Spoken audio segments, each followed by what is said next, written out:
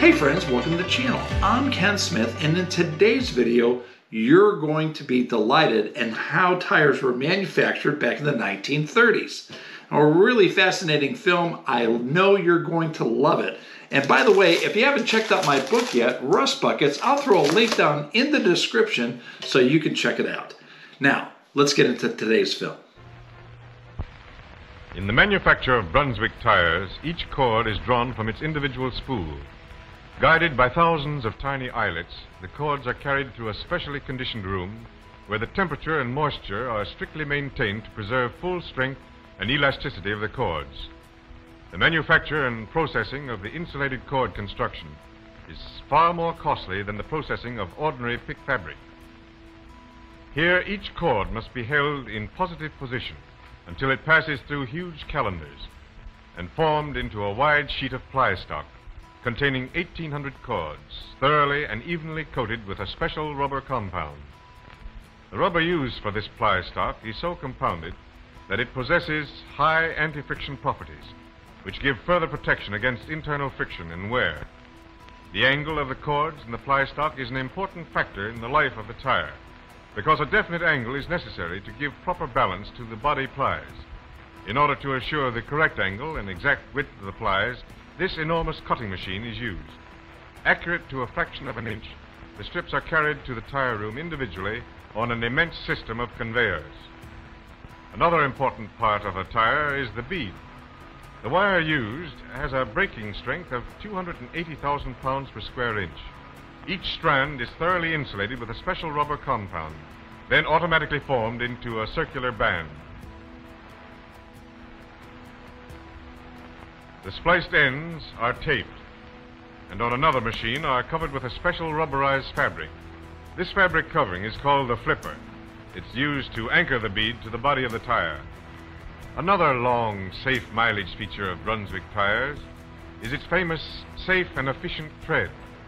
In order to produce this tough, wear-resisting tread stock, 7 different ingredients are blended in with the highest grade of raw rubber obtainable.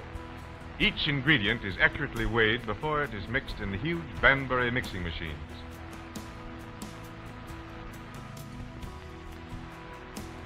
These machines mix 800 pounds at a time, and then dump the batch to a conveyor belt which carries it to a series of large cylindrical rolls called mills for further mixing with additional compounds. These mills not only mix the rubber but knead it as well, much as bread dough is kneaded before baking.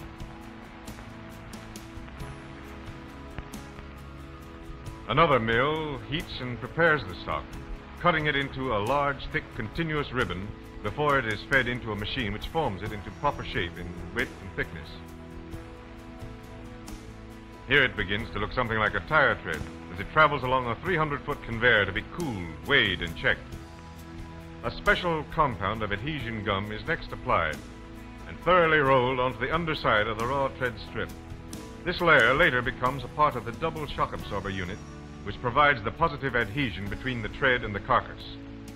At the end of this long conveyor is an automatic cutting machine, which measures out and cuts the tread stock into the exact length required for different sized tires. Further check, however, is made on the weight of each strip of tread stock to assure proper balance to the tire. If the weight is off a fraction of an ounce, the strip is rejected. In the tire building room, the components are assembled. Plies, beads, flippers, tread stock, finishing strips, and double shock absorber units made ready for tire builders. Skillful operators with years of training and with equipment of the most modern type. This cylindrically shaped machine is called a drum. Each ply is rolled accurately and smoothly into place, one ply at a time.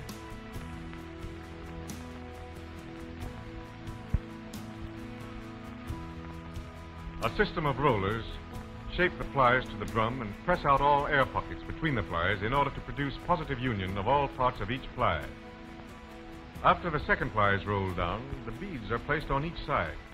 The flipper strips surrounding the beads are securely fastened to the edges of this second ply, and the edges of the body fabric are lapped over the beads, locking them firmly into the body of the tire.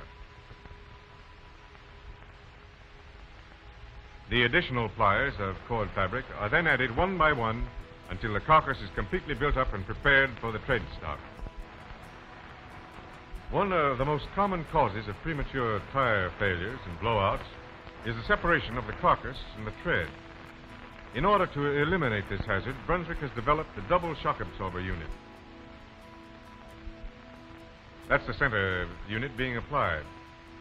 It consists of 2 extra layers of cord material treated and coated with a special cushion compound, which not only ensures positive adhesion of carcass and tread, but also protects the body of the tire from high-speed road shocks by absorbing and distributing them over a wide area of carcass. Double shock absorber is an exclusive Brunswick feature and found only in Brunswick Super Service tires. The 2 black strips at the sides are chafing strips. They protect the lower sidewalls of the tire from rim chafing and keep the flexing action of the sidewalls evenly distributed above the point of rim contact. The thick, tough tread stock is next placed smoothly and evenly over the entire carcass, the ends spliced securely together. It is rolled firmly and pressed to the carcass by the rollers at the bottom of the drum.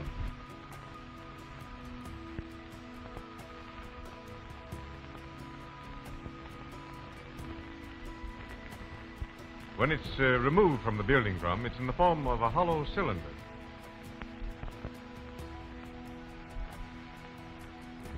It doesn't actually look like a tire until it's shaped in the forming box. Now here the tire is prepared for the mold.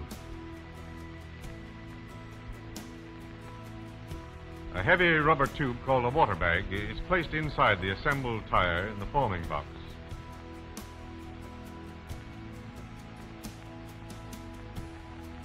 A quick application of heat, and the tire is shaped to fit the curing molds. In the curing of a tire, heat and pressure should be applied uniformly to the inside as well as the outside of the tire. Otherwise, the rubber coating of the inner plies would be of a different consistency than the rubber of the outer plies. With the Brunswick hydro curing process, the tire receives a thorough, even cure throughout. Because after the tire is placed into the mold and the top half of the mold clamped down, it's lowered into a huge boiler, or vulcanizer, and a fitting is attached to the water bag inside the tire. 28 molds are placed in each vulcanizer, each mold fitted with a water connection. A hydraulic ram gradually lowers the molds as they're placed. The water fittings interlock, forming a pipeline. When the vulcanizer is closed, water at a temperature of 300 degrees Fahrenheit and at a pressure of 240 pounds to the square inch is forced in the water bags inside the tire. At the same time, steam temperature of 300 degrees Fahrenheit is applied to the outside of the molds in the vulcanizer. The temperature and pressure of the water in the water bags, the steam in the vulcanizer, the hydraulic pressure on the ram, and the curing time are all accurately controlled from one central point by automatic regulation. The slow baking process gives an even cure throughout the tire and induces full adhesion of carcass and tread, not obtained where air is used in the bag, and the curing is done from the outside of the molds alone. As soon as the tires are cured, they're cooled by flushing the molds with cold water to prevent any possibility of over-curing. Removed from the vulcanizers to a long conveyor system. The molds are cracked open and the tires removed.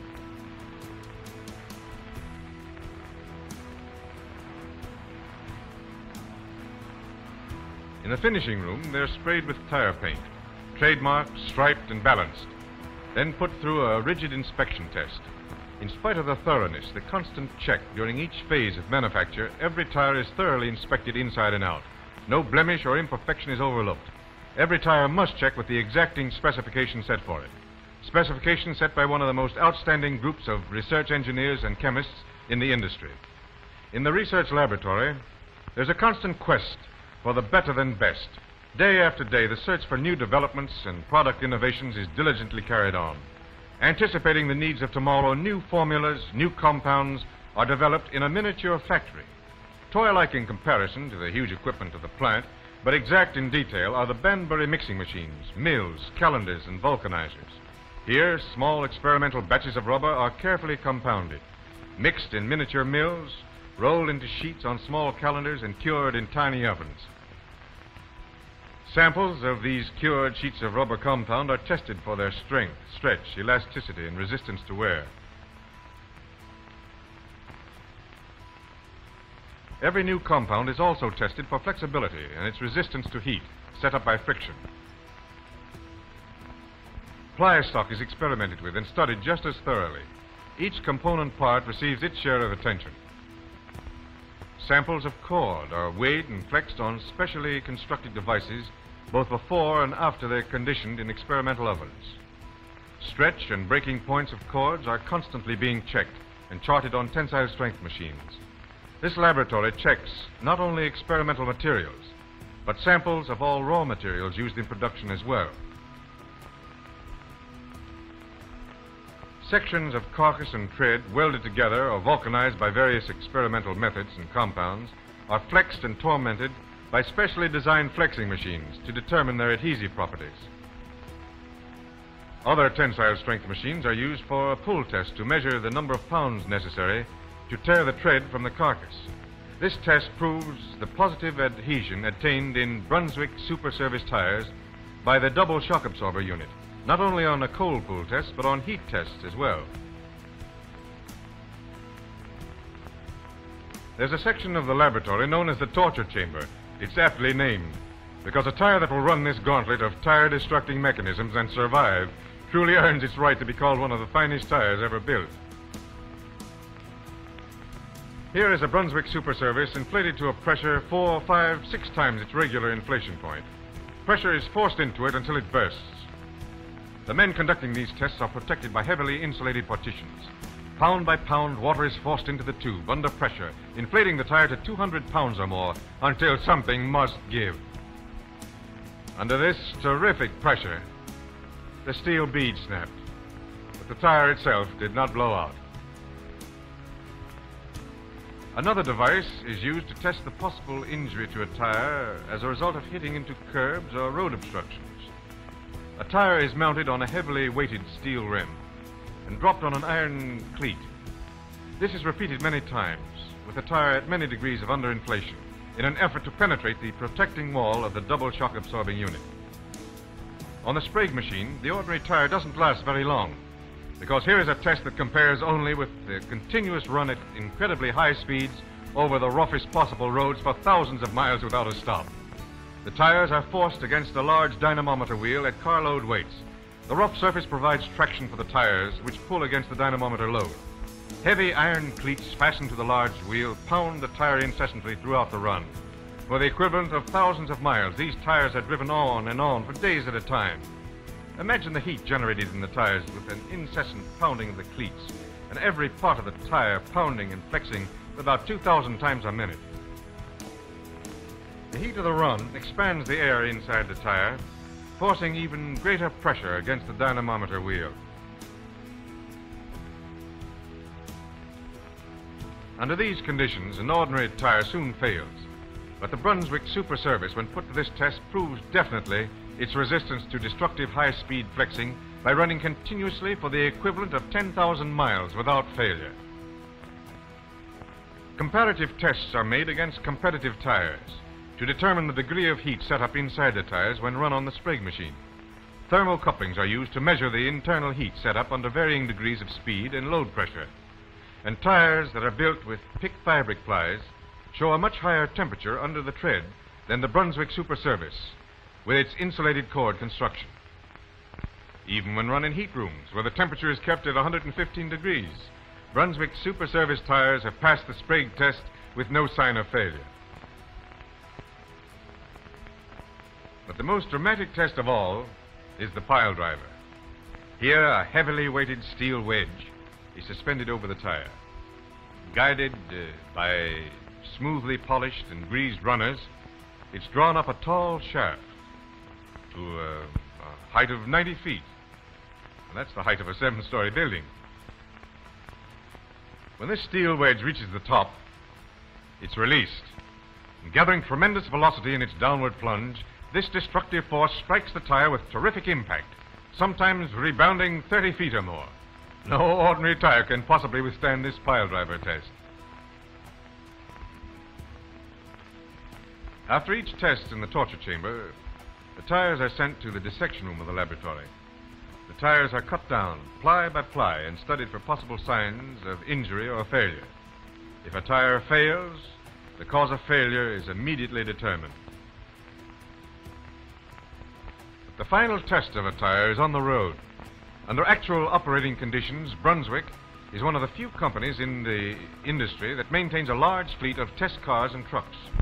This test fleet proves conclusively the long, safe mileage built into Brunswick tires.